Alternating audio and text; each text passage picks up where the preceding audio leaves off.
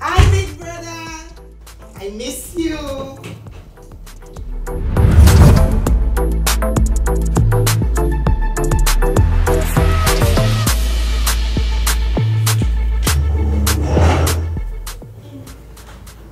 I miss you, baby.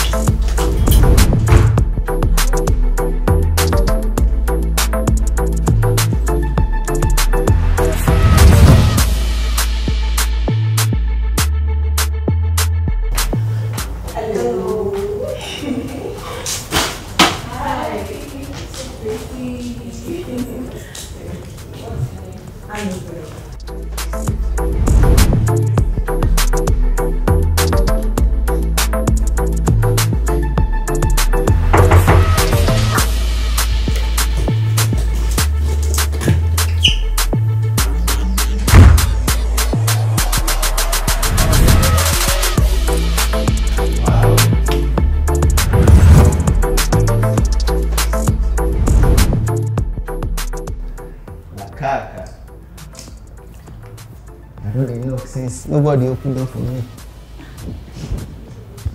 I'm supposed to know. Like my first time now. Hi. The first, you did not know. Ah, it's not good. Hi, I like your hair. You look very innocent.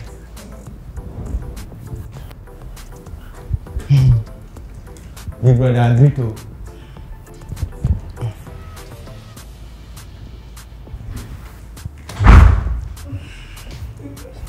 Very bad.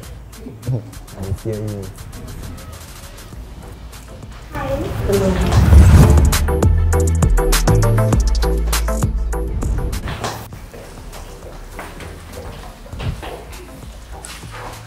Hi.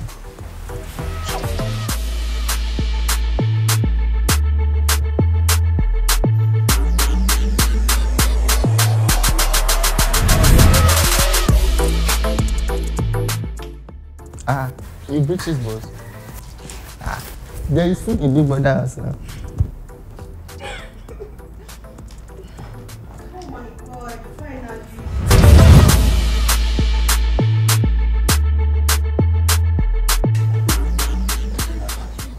Welcome. Why are you guys laughing? Welcome. Oh.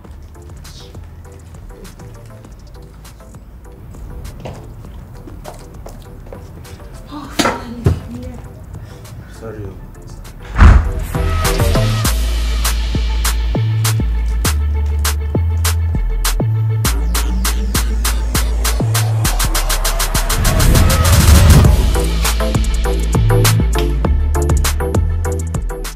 Big brother, ẹ ṣe ìtàn. Ẹgbẹ́ ọmọ líle ẹgbẹ́ wá sínú lọ́lọ́. Ọlọ́mọ bá ń gbọ́ mọ̀ ní bójú yín jẹ́ èmi gan máa ṣe nọ́mà. Bọ̀ kọ́ má lọ tẹ ní gàmí mọ́lẹ̀ o. Alpha, God bless you. Who opened Hi. it? Hi. Lè ṣe ẹ́ lóore ní bíbí òkè. How you doing, Jerry? Kò ní bàjẹ́ fún ẹ. Wàá gbà yìí. I see you this morning. On This- that Ajah side. Kilo day. Ah, you can go fresh. Wàá gbà yìí ọmọ bá. I agree to my bro. Bẹ́ẹ̀ lọ́gbọ́n ẹ̀ ń tà mí. Alpha, Who opened it? fọ́wù. Ìdá ń gbórí yìí tí máa kí n gbé bò bẹ́ẹ̀ máa ń wá wàhálà. Ìfàtà náà sì ti yẹ. Mi ò ní bá yín jókòó.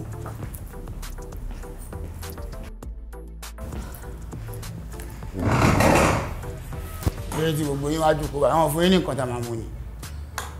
Ah, mi máa mú jẹ̀dí o. Mi nǹkan lè jòkó báyìí kí n máa wọ́kàn. Alpha. What's your name? Ah, oh fine. Orúkọ ẹ náà too fine. I love you. I go give you, bro. You see what you get it. Go try am. Hi. You love my dress. I dress.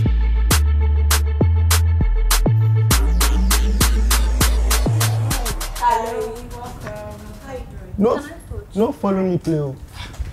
Can I touch? I go give you blow. Hey, man, no obìnrin bẹ́ẹ̀ o. Tó bá ní obìnrin 6 months ni. Obìnrin too much for my eye. I know obìnrin before. O like ẹ ni. You know, any four friend tó bá fọ́ fún yín. You no go like person wey like you. Well, person wey no like You go dey like. Carry hand go put for my weak point. Very weak. Too much for my head. Ẹ fún wa ń jẹ́ ìdí ẹjọ́. So you press my hand. Hi. Hi. Hi. Hi. Hi, brother. I will press on. Ṣá máa jó jábọ̀. Shake. Hi. Shake. Ẹ̀yọ̀ kẹ́nìkan máa kọrin fún wa nínú ilé. Who's this guy? Pẹ̀lú wá fẹ́ kọrin tó máa dùn ní tí mi ní kó máa kọ́ pàṣẹ Malaika. Ọmọ ìgbẹ́ mi débẹ̀! Ó ń pariwo ní sọ́lẹ̀. Who are those people? Do they have chin here? Kí ló mean? What do you mean by that? Èmi náà ní B1GBROTHÍR IKORODU. Lémi ọmọbìnrin ń bàjẹ́. Ẹ wo bí ìṣẹ́lẹ̀ ló bá rí káyọ̀ lè pariwo bó ṣe wẹ̀ ó ṣe ìyọwọ́ kan. Orí ìyá mi ò ṣe o. Lie down, lie down. Ọmọbìnrin ni ẹ. Ẹ tó láyé. They pay homage for B1GBROTHÍR.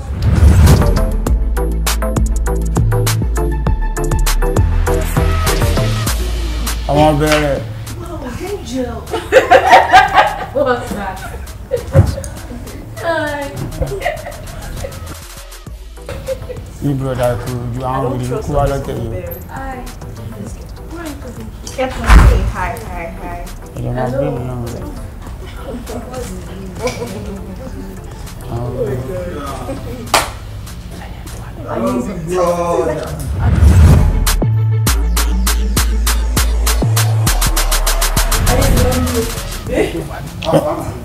Can you please be quiet? Ṣé wàá lóhùn rí pé àwọn èèyàn jókòó mi? Hi.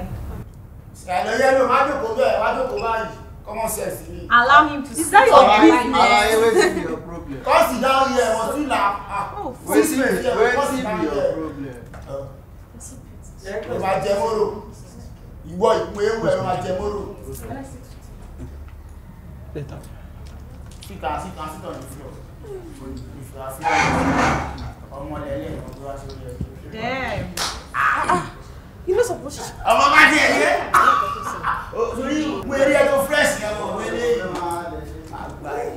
I'm there for you.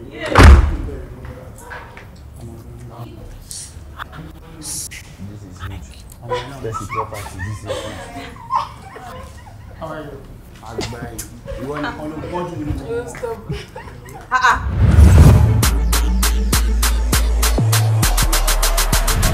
Please. Me, I don't understand you, but I understand that. Which one is the one you can know? So why not Yoruba? Sorry. Oh, What did you say? So why are you guys B1GBROTHÍR? like we are what should I say English? We are mannerless. Mannerless. You do have manner. Please, I'm hungry. Classless human being. You know chop for house. He has been ranting since he got inside. Hello. Who is this on video? What's up? As in, wow. You are hungry. You want breakfast for B1GBROTHÍR? You fast enter here. I wonder how. Maybe somebody cannot be hungry. How?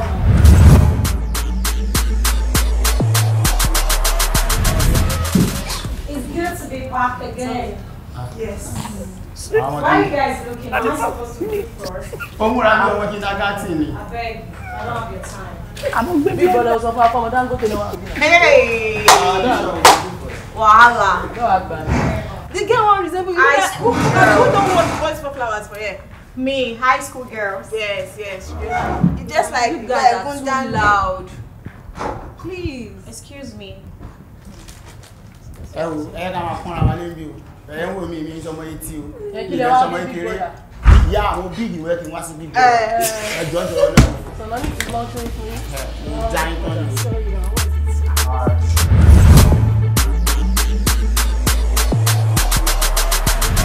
Hi.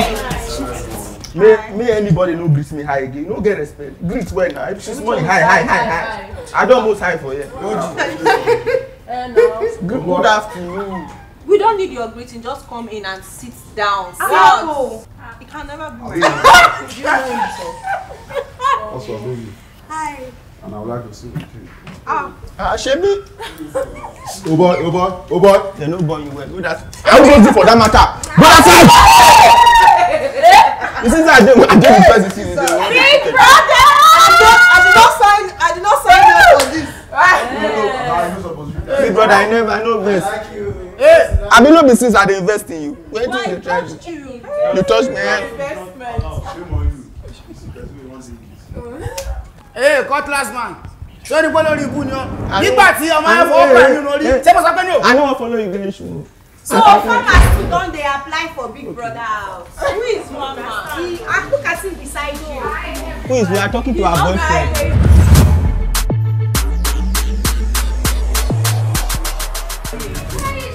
I'm fighting for you. Some of them don't get mad. No! Oh yeah, I forgot we are dating. Yeah, I forgot. Serious relationship. If no, we say auditioning and all. I senior some of them for here, and they say hi, we don't feel. We don't. I see when I hide it. I wonder. Miss me with the drama. You don't know where you're made today. You don't know where you're made. Miss me with the drama. How many years I be? How many years? You are the elder that's not hiding. Wallahi, gbogbo yín ọlá Big Brother náà ń jẹ́ o. Ká ní kò ṣe pé Big Brother ni èmi irú wa yóò ju last one ilé wa lọ. Can't you speak English? Can't you say you? Oh, you think I'm Englishless?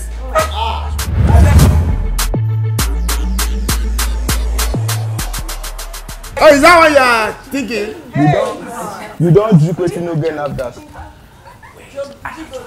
White man. White man. No. Allow him to sit here. Come on. Now wetin dey say you call the business? Please, what's going on? Not my comments.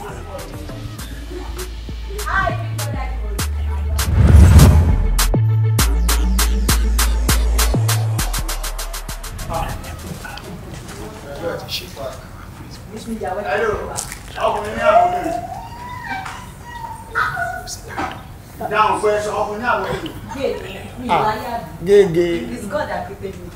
It's not my fault. Hi.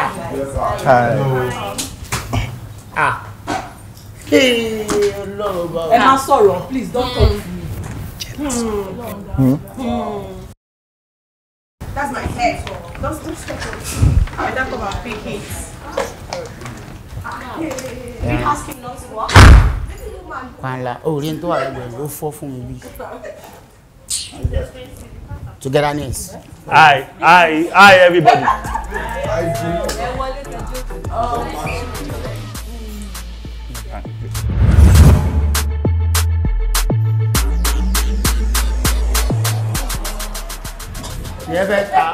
Aba.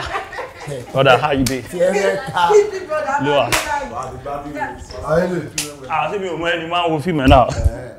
Wèrè làkàkà ìgbọ́kú rẹ̀ gba ìbọ́dà. I'm your biggest fan. Mo máa ń wẹ̀.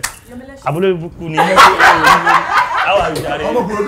Jẹ́ síbẹ̀, Natalia.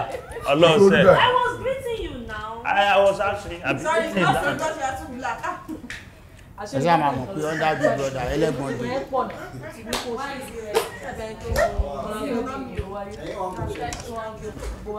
Yẹmi ṣe ò jẹun wa ni tó ń wá kíchìn.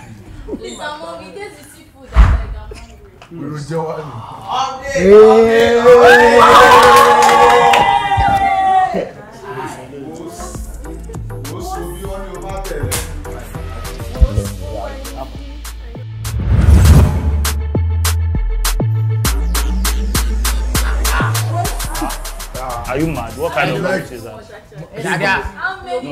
Even though it's Big Brother something. Big Brother, you can't get one broke up. Why won't I be honest? Which one is everybody is entering? They are doing their thing. I just entered. Now, somebody saying, "You are telling me, am I?" Why do you know for English? Kí ni Big Brother lórí burúkú tá ṣe na. Wọ́n sọ pé are you pregnant? Tí mo ṣe dé. It's not lying. But other call of back gbogbo injection. Èmi ò sínú àwọn kini. Ó bá wọ mama lọ mi ò forí burúkú sí mi.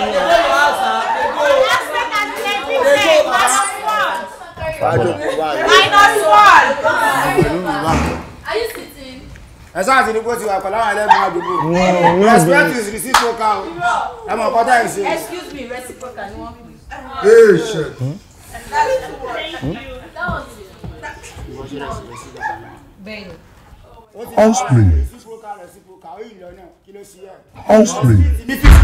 Big brother. Sorry. What was it about? That. I think we have a new security here. Security. Ó ṣe wá bí pọn bá bí ìlú bàtà. Olùsí ọmọ tán fi polówó kọ́ndọ̀mù. Ó gbé pẹ̀lẹ́ sí sójú. Ó bá yín tẹ́ ṣe àyẹ̀ máa wo náà. You don't even know how to greet. Ẹ tẹ́ ń bá sọ ẹ ṣe rí ibẹ̀ ìwà ọmọ sàn níyìn o.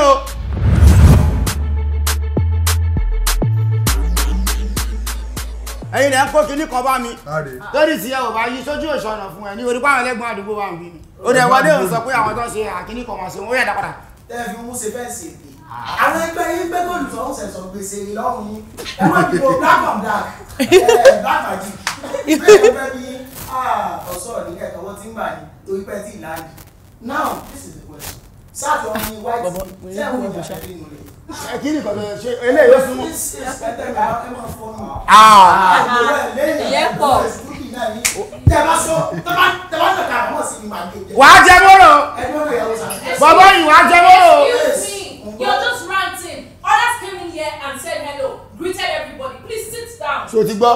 Please, your Ṣé o ti voice gbọ́? is loud. Your voice Ṣé is kí loud. ló máa pẹ̀lú ọmọ Igbo àwọn tó wá sọ láti ẹ̀bọ̀n yìí wọ́n máa ń ṣe olóyè dáadáa ni èwo ni Yorùbá is náà lọ. Tó o gbé gbogbo ẹ̀dùn òdu. Ọ̀wá mi. Tó o fi kẹ̀kẹ́ ìwé ṣe wíìgì. Hello, ní last season tí mo wá, báàgì bẹ́ẹ̀ wọ̀ yìí, aṣọ mo fi kó wa. Sísí ẹlẹ́ ògùn ni o. Ó ṣe ṣe àyè ànáwó ẹ̀ ń bẹ̀. Àdùwà tó ń bẹ̀. Everybody maintain their stand. Ẹ mọ̀ gbọ́ ọmọ ìlú òkèèrè tó dá mi mọ̀. Ẹyin tó quiet, ó lo sẹ́ǹsì rẹ̀ ní o. Ẹ̀gbọ́n ẹ̀fọ́ ẹ fọkàn sẹ́jọ́ kẹgbẹ́nu lọ́jọ́. No! I don't have before in my life. Hello, hello. Ẹlẹ́ṣọ̀. Ìdájẹ́ mọ̀ mi ò mẹ́rin. Láti ẹ̀ tó fẹ́lẹ́ bí ayé tó ń bọ̀ ní ṣì. Ó bá kọ́ respect fún ọkọ̀ òkúta sápò. Kátẹ́kọ̀ọ́ kadà mọ́ gbé ọlọ. Ìbàdàn wà ó ti ẹ̀fọ́ nìkan àtọ́sọ tí ó dùn. Ìbàdàn wà ó gùn mi skipping rẹ̀ gan. Àfà ẹgbẹ́ tẹ̀sí mi yẹn lọ́jọ́ kan. Ẹjọ́ ẹ pọ̀. Ẹgbẹ́ náà ṣe bẹ́ẹ̀ tí plus ní pé sóyè kí ló ń ṣe bí yẹ̀lá. Mọ́nà ọmọ ẹ̀yà. Ó máa yẹ. Òpòlú ọmọ àwọn ẹgbẹ́ rẹ̀ wọ́n bẹ̀rẹ̀ bí wọ́n ti cash out báńkì. Kí ló gbé wọ débi tó ṣe ti bẹ́ẹ̀ sùn fún. Àwọn ìlà káàkà. Ìbàdàn wà náà. Bàtà yìí ó wọ́n. Please, it's very expensive. Ẹ̀yin ọmọ àlè if you no fuck o who go buy your bàtà handbag sit down ẹ̀jẹ̀ mi máa fún ẹ̀ dé ìdí. Ẹ wo àfọ àwọn gbédè o kò gbọ́ ọ̀kan. Moscow. Ní ilé sọ́sà bàbá ẹ̀gẹ́ yóò wẹ́. Just come here now. Moscow. You should come here now. Let me tell you this. Big brother ó kúrò jù o. Where you can go now? Big brother enter with that. Big brother ẹ ti. I'm on the problem this time around though. Kí ló dé ṣé wọ́n gbáyé rù ní kí lélẹ̀? Mo gbèrú ní ẹ̀rí mo gbé sórí. No, ó gbé sáyà ni. Ó chest ẹ̀. Ó gbáyé ayà. Ẹ̀yin náà ẹ jókòó sójú kan tí Big mo torí àwọn brother àtàtẹ̀ lára. àìṣe bàbá mi ìbá rẹ tú mi là. Kàmọ́ ló kí ẹ bàbá Sofia bàbá Ronaldo bàbá Messi. Ilé yìí nìyẹn wẹ̀ pàkàtà. Ojúkò ó ṣòro ọmọ mi. Ìbàdàn This is Big Brother. Big brother. Housemate. Hello aláyé mo gbé fún ẹ o. Ó dààmú o. How was the journey into the house? Not with all this clown. I want to specially congratulate you all for making it to Big Brother Ikorodu house.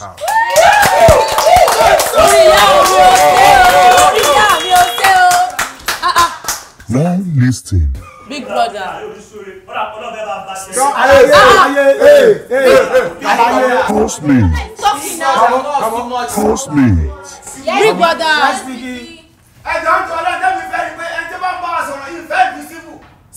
Housemate. Yes, sir. Biggie. I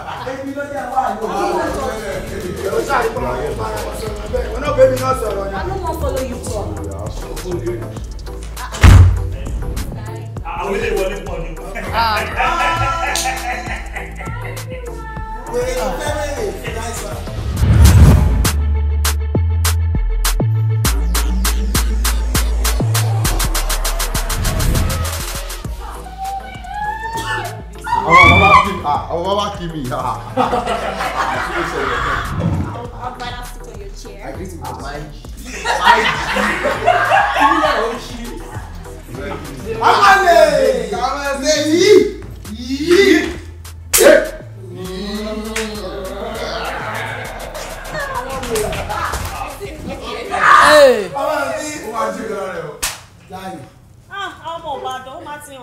Bẹ́ẹ̀ni lọ ìwé ọmọ bàbá. Àbẹ̀wò àgbà mi ni. Ọlá jẹ́ kó mọ̀ bẹ́ẹ̀, jẹ́ kó mọ̀. Ó máa ṣàárọ̀. Jẹ́ ká fi lára balẹ̀. This is Big Brother. Housemate. Big Brother. How was your journey into the house?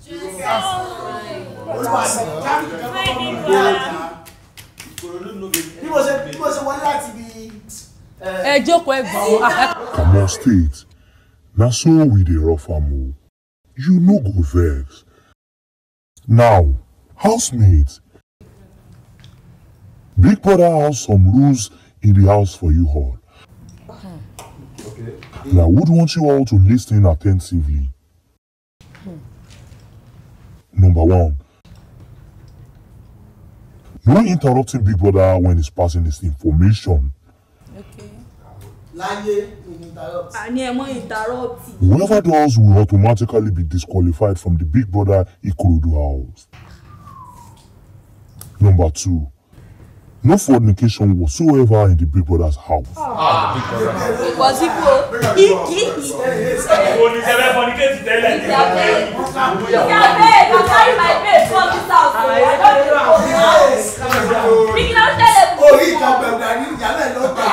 Housemate.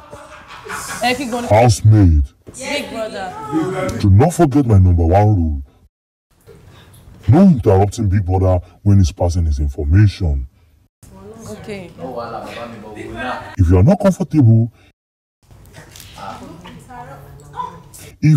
comfortable, with any of the rules, feel free to signify as automatic disqualification will be accordingly. Good. Now that we are on the same page, house rule number 3. Big Brother. YEMI ELESHO. Where were you while Big Brother was addressing the house? I was here. One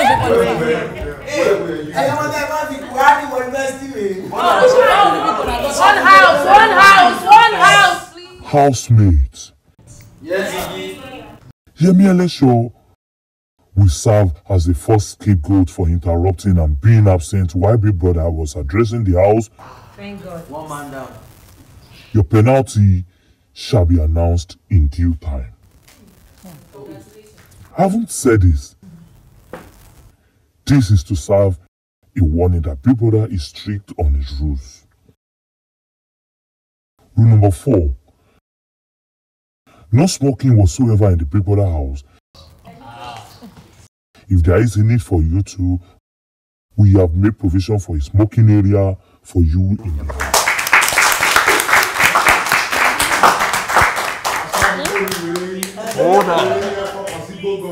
Housemate, Yes, Biggie. don't be too excited. You are here to have the biggest of them all. Hear him, big brother house.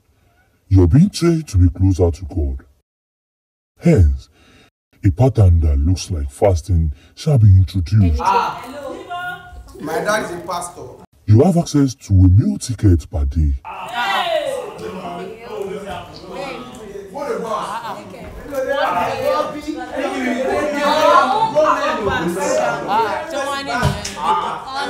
Housemate. Housemate. Yes, Biggie. I see some people cannot do without food. Yes, Biggie. I have an offer. Better. For the door is officially open for those who are not comfortable. 1 meal per day.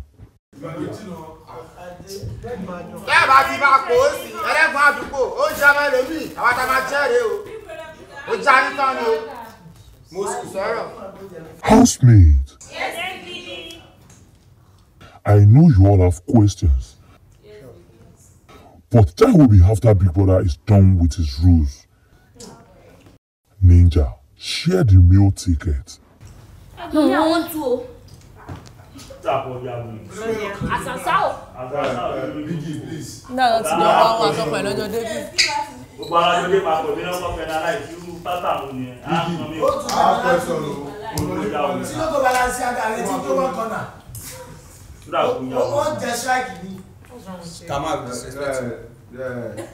is the nature so People that why is your ninja giving attitude? There was a card now with Now they use like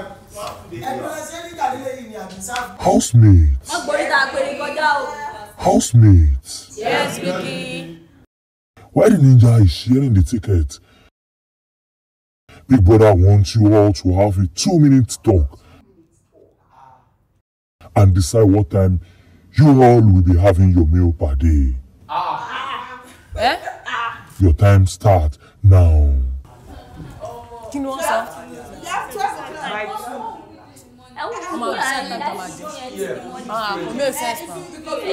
Housemate. In case you do not understand what I just said, Big Brother wants you to meet in 2 minutes and decide on the time you want your meal per day. Now listen. You will choose a housemate to represent you as a spoken person. Your time starts now. Kamo jẹ́ kí wo sọ̀rọ̀, àwa lè pọ̀, jẹ́ kí wo sọ̀rọ̀. Ẹ̀jọ̀ wọ́n jókòó. Ẹ̀gbọ́n ẹ má mọ̀ pé olórí ẹbí wa sọ̀rọ̀ bẹ́ẹ̀ yẹn o. Àyè wa ni. Sọ ma kó dágbàdà mo lè jẹ tú. Tó o ṣe mo bí no fast. 2 minutes. Let's finalize. Represent my mama jẹ 6 p.m. 6 p.m. Hello. Who's one house? We are here too. We are here too. So if you want money, signify. It has to be in between. 12 noon, signify. 2 p.m. 2 p.m. Una wait to sit down because it. Everyone go, time will never jẹun go. Time will never jẹun. Housemate. Yes, Biggie. Have you decided who your spokesperson will be? Who is your spokesperson?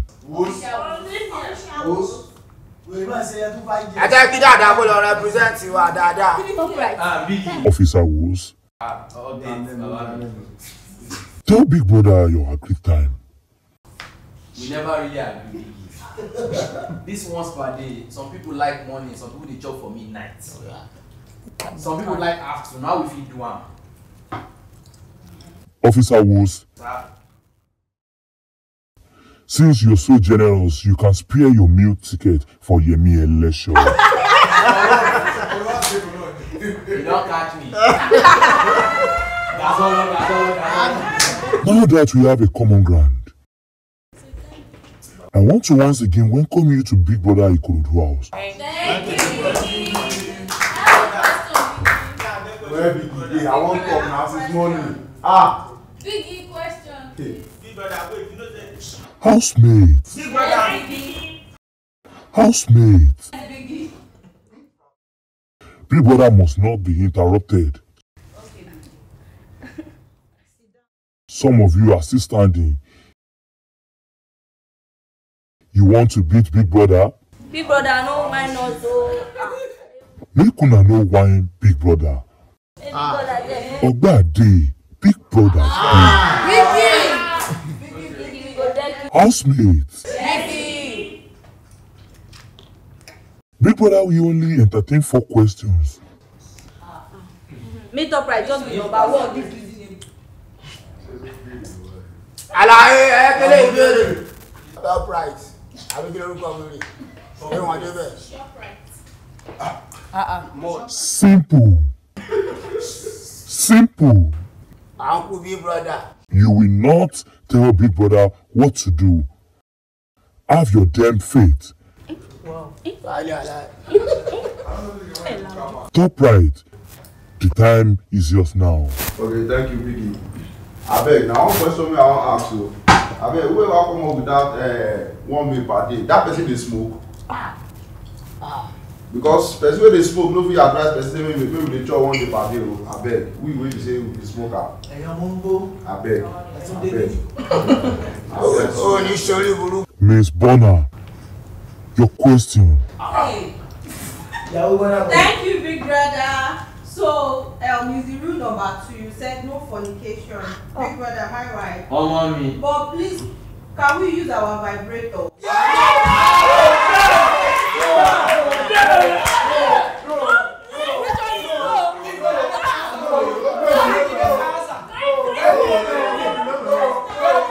Housemate.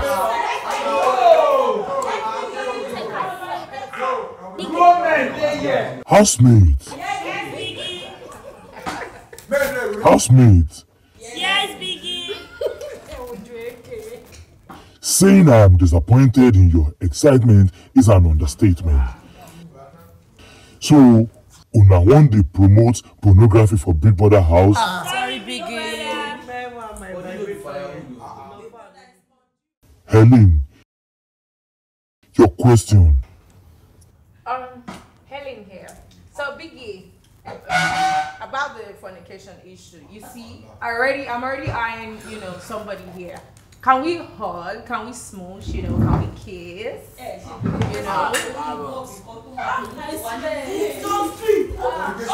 So yeah, Biggie, that's my question. Mozkoh. Your time starts now. I don't get question, I won't complete.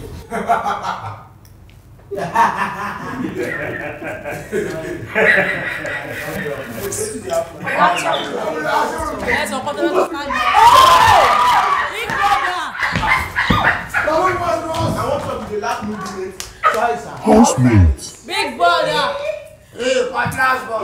Housemate. Yes, Big Brother. Wow. Mozkoh. I was surprised, wow. Mozkoh, I see you came truly prepared. Big Brother, now this guy. I said earlier that Ogbade, Big Brother Day. Exactly. I want to show you one Ogba Mozkoh. How? And your meal ticket to Ninja. Now person we get listen. Was? Update, Baba. Join Mozkoh in submission of his ticket meal.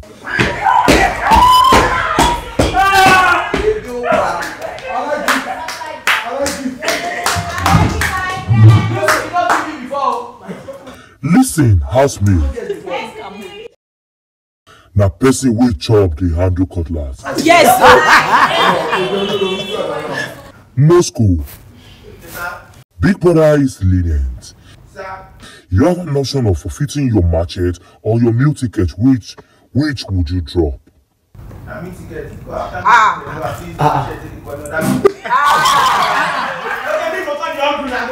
Oh wow. We're in trouble in this house. Big brother, this is job with us. Okay. This is job with us. I get all that.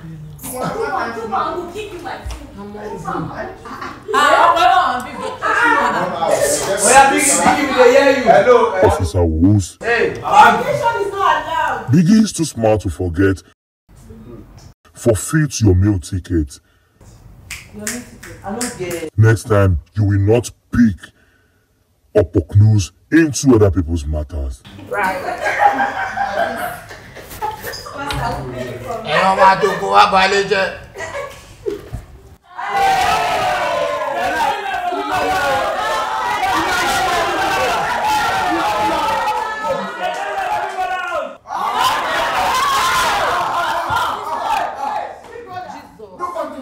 Mozkoh. What were you trying to do with the Big Brother's ninja? It was a prank. He was supposed to be. He said I should collect more of this thing. I said I don't know. Say you don't say that. Big brother, Sorry, don't cry, don't cry.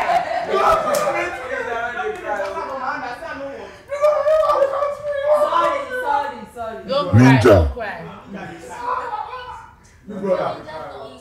Housemate. Be seated. Okay. Hey, sit down.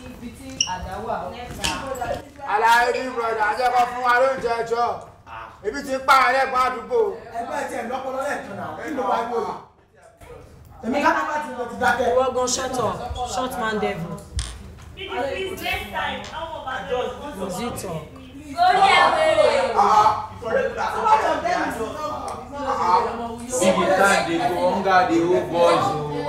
Housemate. Housemate. Yes, Biggie. I hope you all remember my number one rule. You should tell us again. Now, settle. Now, settle in and get yourself freshened up. Relax your mind for the task ahead of you. Thank you, Biggie.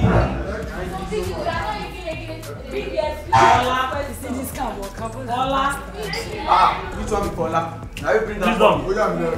Wisdom. Fola. I carry kamo.